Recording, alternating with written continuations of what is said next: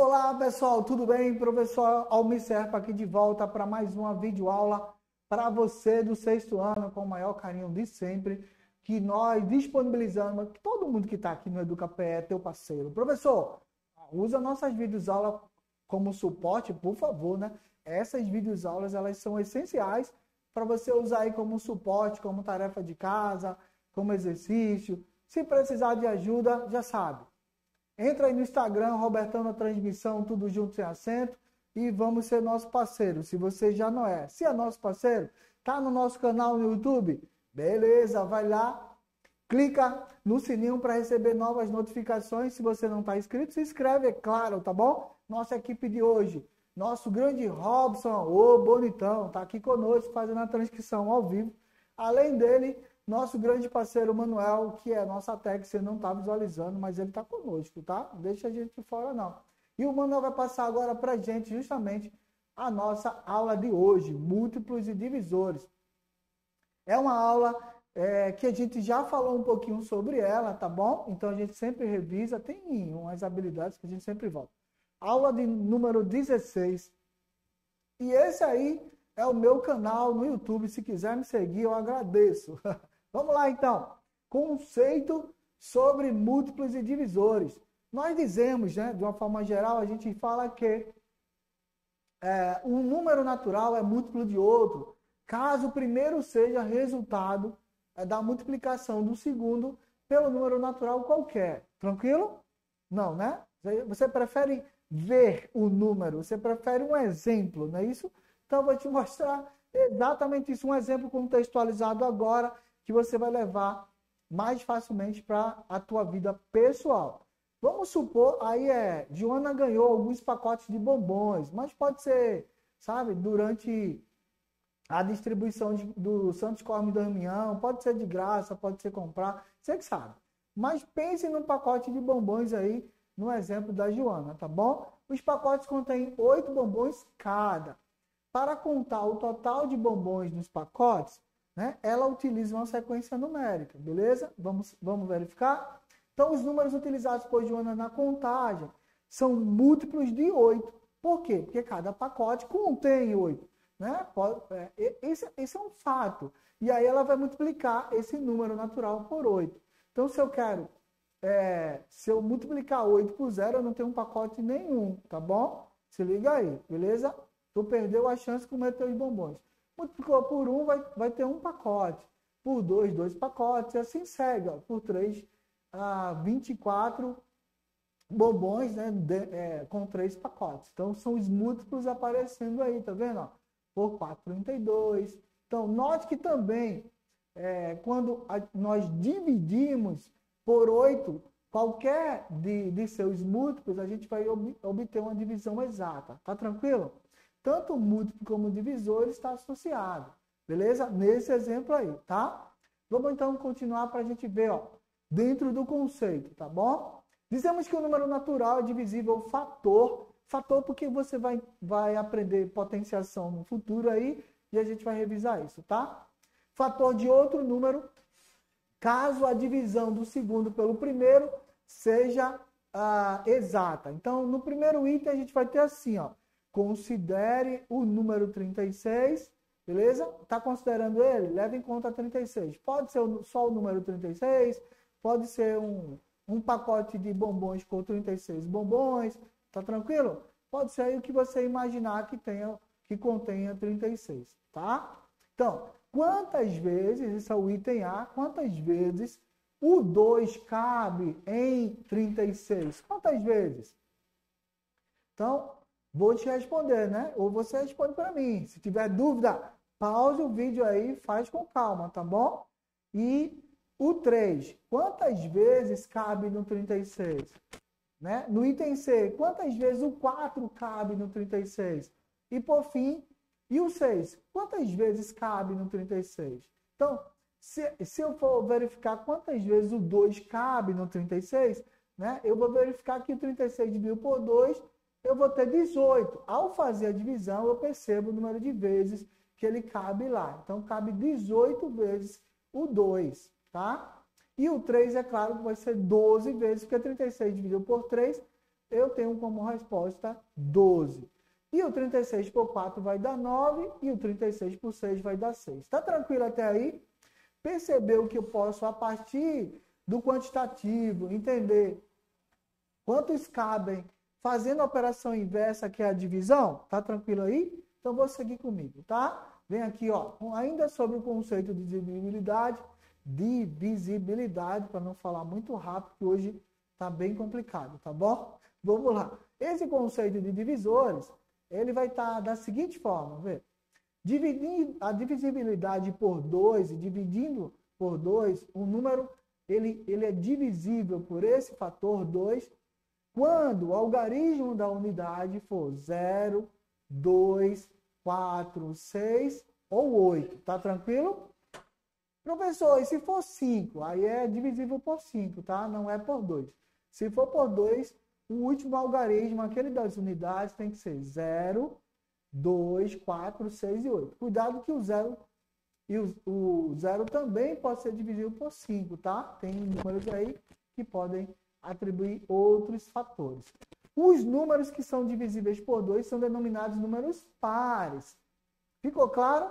Então, entenda que os números que não são divisíveis por 2 são denominados números ímpares.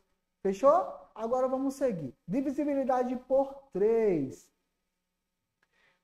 Ou 9. Por que eu estou falando em 3 e 9? Porque eles são múltiplos entre si, tá? Então, o número é divisível por 3 ou 9 quando a soma dos valores absolutos, os algarismos, os números, tá?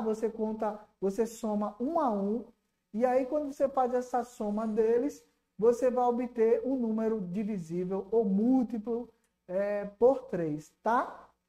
Depois eu vou te mostrar um exemplo, mas antes nós vamos falar do jogo na matemática, chamado Oriol. Eu e o Bonitão, que é o nosso Robson, somos o garoto propaganda do Oriol agora para você. Então, eu baixei esse primeiro jogo, eu estou jogando muito esse jogo, tá? Estou viciado já, muito legal. E eu estou também produzindo jogos lá no Oriol, tá? Vai ser show quando eu fizer aí a sequência, eu trago os meus jogos também para você. É muito gostoso. Vamos lá. Que número é múltiplo de 2 nas alternativas abaixo aí, ó? Letra A, 31. Letra B, 45. Letra C, 27. Letra D, 40. Qual é a regra que a gente acabou de falar para vocês do 2? O 2, nos algarismos da unidade, ele tem que terminar com 0, 2, 4, 6, 8, ou seja, números pares. Lembra disso? Então, vamos olhar a letra A. Terminou com o número 1. É par? Não, né? O número 1 é ímpar. A letra B terminou com 5. Não é múltiplo de 2, tá? A letra C terminou com 7. Número ímpar. E a letra D terminou com 0. Opa, essa aí a resposta, tá tranquilo? Se você quiser saber um pouquinho mais sobre esses jogos e queira assistir, aponta a câmera do teu celular para esse quadradinho aí na cabeça do bonitão, que é chamado de QR Code. O pessoal chama de QR Code comumente, tá? E aí você vai ter acesso a essa plataforma aí gratuita com jogos muito legais. Avisa teu pai, avisa tua mãe que você está jogando um game de matemática, tá? E aí, professor, utiliza isso como recurso na tua sala de aula, fechou? Marcado a resposta, a letra D, número 40, tá bom? Vamos lá agora, mais um jogo aí para vocês, ok? Que número não é múltiplo de 2? Vimos agora o número que é múltiplo e o que não é múltiplo. É claro que não é múltiplo, é aquele que termina com um número ímpar. Então, 32 terminou com 2 é par, 48 terminou com 8 é par, 27 terminou com 7 é ímpar. 27, por sinal, é múltiplo de 3, porque quando eu somo 2 mais 7, eu obtenho 9, tá? E aí, quando eu obtenho um número múltiplo de 3 ou do próprio 9, esse número aí é múltiplo de 9 e de 3 ao mesmo tempo, tá bom? Bom, 12 terminou com o número 2 é par, só pode ser a letra C. Se você souber algumas coisas a mais do nosso Oriol e queira nos mandar no Instagram, Robertão da Transmissão, tudo junto, sem acento, tá aí a imagem para você nos acompanhar lá, manda, porque aí a gente dá uma olhada aqui e vai favorecer. Professor, divulga nosso Instagram, divulga nossas videoaulas para ter os alunos estarem plugados aí, que a gente tem um monte de novidades chegando aí, tá bom? Obrigado, vamos seguir. E é claro, mais uma vez, se você quiser acessar a plataforma WordWall, aponta a câmera do teu celular para esse QR Code aí e você vai ter acesso a esses games gratuitos, tá? Bom, agora eu tô com uma questão aí que a animação falhou. Normal, beleza? Vamos lá. Indique qual o menor número de um algarismo que deve ser colocado no lugar de x para que 2, 3, 4x seja divisível por 3 e por 9. Já sabe, né? Eu vou somar 2 mais 3 mais 4 mais x, tem que ser um número igual ou múltiplo de 3 ou 9, tá bom? Vamos ver? Na solução, eu vou somar esse 2 mais 3, 5, mais 4, 9. Então, é claro que o x pode ser esse zero que já está aí para você, tá bom? Olha, 9 mais x. Então, o primeiro algarismo que eu posso substituir por x é o zero, porque 9 mais 0 vai dar 9. Então, 2.340 é múltiplo de 3 e 9. Tá tranquilo? Deu para entender? No lugar de x, coloco o zero. Qual seria o próximo número que eu poderia substituir no lugar do x para que continuasse múltiplo de 3 ou 9? Aí, você tem que ver que o próprio 3, por exemplo, que 9 mais 3 vai dar 12. 12 é múltiplo de 3, tá? Então, poderia ser o 3. Tranquilo, então? Conseguiu entender aí? Vamos seguir comigo, então. Mais um critério de divisibilidade. Divisibilidade por 4. O número é divisível por 4 se o número formado pelos algarismos da direita, tá? For divisível por 4. Tranquilo, então? Quer exemplo, né? É melhor. A gente fala tanta teoria, né? Vamos para o exemplo? Mas não esquece. Para você memorizar essas regrinhas, faz mais atividades, tá? Joga lá no WordWall, então pega teu caderno lá de atividades de matemática do sexto ano e vai tentando responder, tá bom? Por quê? Matemática não tem nada difícil. O que matemática requer do teu esforço é que você tenha contato com ela todos os dias. É igual jogar bola. Começa a jogar bola todos os dias, tu vai virar um Neymar em 2 anos, beleza? A grosso modo, né? Mas aí começa a treinar matemática, que em 2 anos tu tá no auge aí, respondendo muitas questões, e aí essa linguagem vai ficar mais natural para você, tá? Treina, segue com a gente na nossa videoaula. Divisível por 5. O número divisível por 5, como eu já falei anteriormente, se o algarismo das unidades for 0 ou 5, tá? Então tem que terminar ou em 0 ou em 5, beleza? Vamos ver exemplo? O WordWall. Hoje a gente está virado aí no WordWall, né? É uma expressão nossa, tá? Nordestina de falar virada. Hoje a gente está muito afim de jogar esse jogo e apresentando ele para vocês. À vontade. Jogo na matemática. Hoje, ó, aí de novo, ó, o número 280 é divisível por quem? 280 terminou em 0. É claro que ele é divisível por 2, né? Tem por 2 aí? Não tem. Tem por 2? Não tem na alternativa, né? A alternativa A é a resposta tem 3, na B 4, na C 9, na D 11. Então, terminou em 0 e não tem o 2 como resposta, e nem o 5 como resposta, eu vou ter que olhar outra opção, não é isso? Beleza? E qual é a próxima opção? É claro, né? Que por 9 não vai ser, nem por 3. Porque 2 mais 8 mais 0 vai dar 10, tá? Por 11 nem pensar. Porque por 11 teria que ser pelo menos um número múltiplo de 11, né? Lembra? 11, 22, 33, beleza? E aí 280 não é por 11, pode ser por 10, mas 11 não, tá? Agora, pode ser por 2, pode ser por 5, pode ser por 10. E qual o outro número que pode ser? É lógico que é o 4. 3 não pode, 9 não pode, 11 não pode. Independentemente do teu raciocínio, só sobra a letra B, que é o 4, tá bom? Mas no seu raciocínio você vai lembrar assim, ó. Você pode pegar o 28 e dividir por 4, que vai dar 7. tá? E acrescentar o zero, você vai ver 280 dividido por 4 vai dar 70. Olha a resposta como exata, tá bom? Firmou? Então vem comigo. Ó, viu aí que deu igual a 10? 2 mais 8 mais 0, tá bom? Quer saber um pouquinho mais e jogar conosco? Aponta a câmera do teu celular para esse QR Code aí na cabeça do bonitão. O bonitão tá apontando aí para vocês e você vai estar show de bola.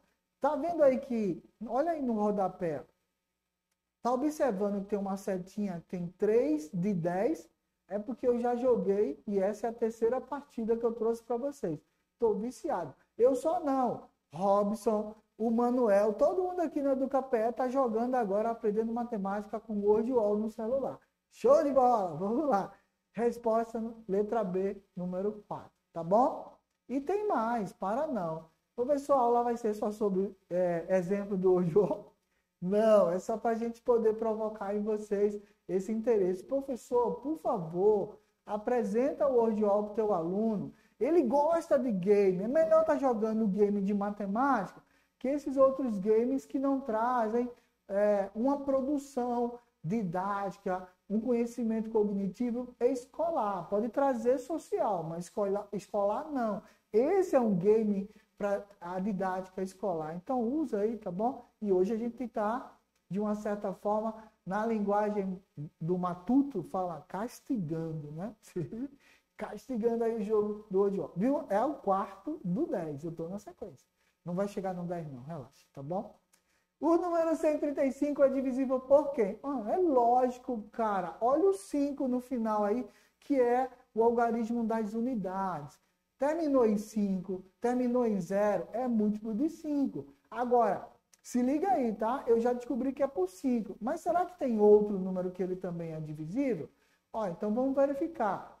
Por 2 não pode ser, tá? Porque por 2 deveria ter terminado em 0 e não em 5. Então, a única resposta que cabe aí seria o 3 e o 5. Por quê? Eu somo 1 mais 3 dá 4, mais 5, 9. Ora, tá vendo aí a resposta? A animação já clara para vocês. 1 mais 3, 4, mais 5, 9. Então, a soma dos algarismos dá um número múltiplo de 3 e 9. E o último algarismo também dá a possibilidade de ser múltiplo de 5, tá? E divisor também. Então, a letra C está entre 3 e 5. Pode ser por 3, pode ser por 5, na ordem crescente aí, tá bom? Então, termina em 5 e além disso, é múltiplo de 9. Tá bom? Mais uma vez aí para você, o QR Code para você acessar o Word Wall. Beleza? Agora a gente vai para o critério de visibilidade. Então, nem lembro se tem o outro onde. Se tiver, se diverte aí com a gente. Divisibilidade. O número é divisível por 6 se ele for simultaneamente. Simultaneamente, ao mesmo tempo, ele for dividido por 2 e por 3, tá? Ao mesmo tempo. Quer ver um exemplo? 30. Eu divido por 2, porque terminou em 0. E eu divido por 3, porque 3 mais 0 dá 3. E aí também dividiu por 5. Olha que legal. 30 dividiu por 2, por 3 e por 5. Mas ele não é por 2 e por 3 também ao mesmo tempo. Ele é por 6. 30 dividiu por 6, 5. Olha o exemplo. Tá? Tranquilo? Agora por 7. Por 7 é massa. Eu adoro por 7.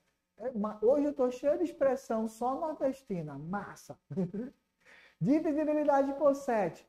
O número é divisível por 7 se o dobro do último algarismo, subtraído do número 100, o último algarismo, claro, resultar em um número divisível por 7. Se isso não acontecer, você repete o processo. Como é, professor? Tá meio estranho isso aí. Vou te mostrar. Me segue aqui, ó.